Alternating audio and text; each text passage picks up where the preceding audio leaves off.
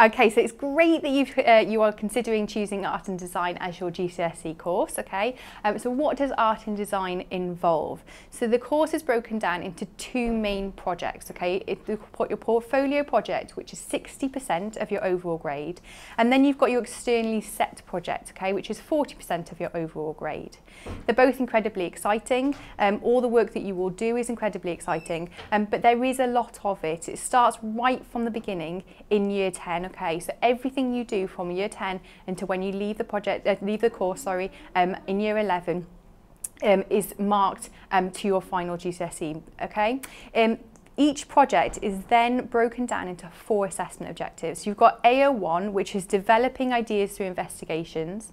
AO2, refining work through exploring ideas, different materials, different media, techniques and processes.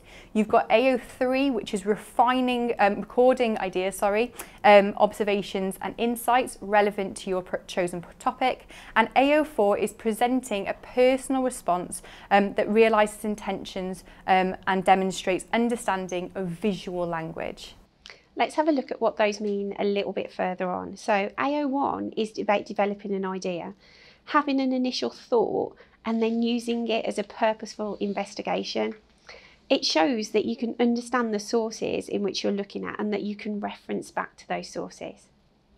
You've then got AO2, okay? So AO2 is about refining the work that you do. This one is about exploring loads of different materials and refining your work throughout those projects so that you see a bit of a journey through those projects and that you haven't just done things that make no sense. You'll explore lots of different materials on this, and next year we've got the kiln coming in, so that you've got to have ceramics. We've got a really beautiful printing etching press that you can use.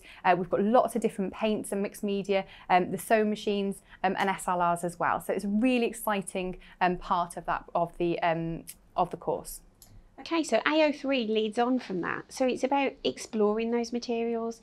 It's about trying different techniques, but recording those. So drawing, painting, printing, photography, and annotating your ideas as well. It's good to develop your recording methods so that you're not just sticking to one, but you're using a wide variety of those recording methods. And they should be linked to your idea. So from your start idea, it should be developing all the way through.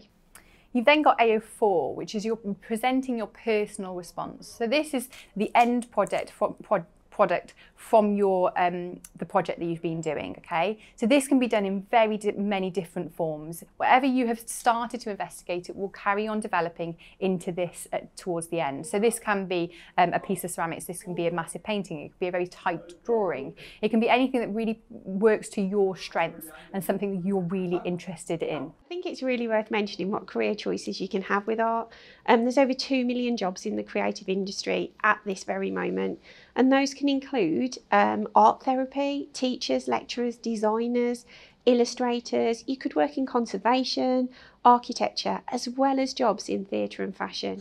For me, art is a really exciting opportunity to take.